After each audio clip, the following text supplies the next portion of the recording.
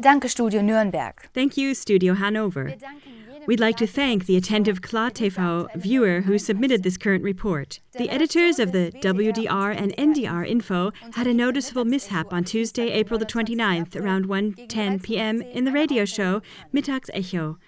The moderate news report about Gerhard Schröder's birthday party with Russian President Putin is suddenly interrupted just 1 minute into the presenter's running text by another presenter. This interruption was made at a controversial place, because up until this point, the report was remarkably positive compared to the usual media atmosphere. It placed a downright friendly light on Putin and the former Chancellor, Schröder, who is still a highly esteemed friend of his. Here a summary of what was broadcasted.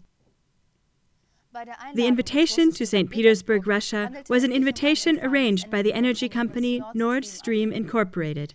After Putin's motorcade drove up, the two men walked towards each other and embraced one another affectionately. Also Mecklenburg-Vorpommern Prime Minister Sellering was in attendance, who emphasized that one should not break the communication ties to Russia in difficult times. During the meeting, Schröder criticized the massive mistakes in the European Union's approach to the Ukrainian crisis. And at just this point, the cut suddenly happens, through a conspicuous interruption of the editorial staff, paper rustling, then a reference, which was surely a surprise for listeners everywhere, that the topic would be resumed at the end of the broadcast.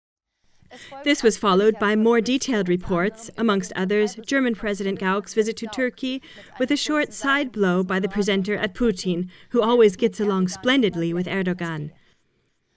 At the end of the broadcast, shortly before 2 p.m., they do actually give a short amount of time to the birthday celebration in St. Petersburg, but this time it was colored in the typical negative light.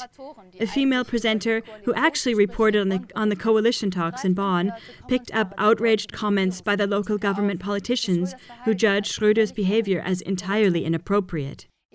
In the contents that follow, there is nothing more to be heard about Schröder's comments on the bad behavior of the European Union. What a surprise! After all, the European Union and the USA tightened their sanctions against Russia just the day before.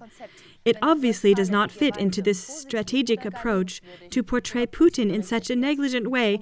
Embracing is taboo, and criticism of the EU's approach is of course taboo in any case. On WDR 5, or NDR-Info, all searching for the live, interrupted, and positive broadcast is in vain. That's what censorship looks like shortly after 1 p.m. in German broadcasting. But it's worth the effort to listen and watch attentively, for the media operators expose their real intentions more and more often in front of running camera or microphone. So that's actually the good news. Join us again tomorrow, and have a good evening.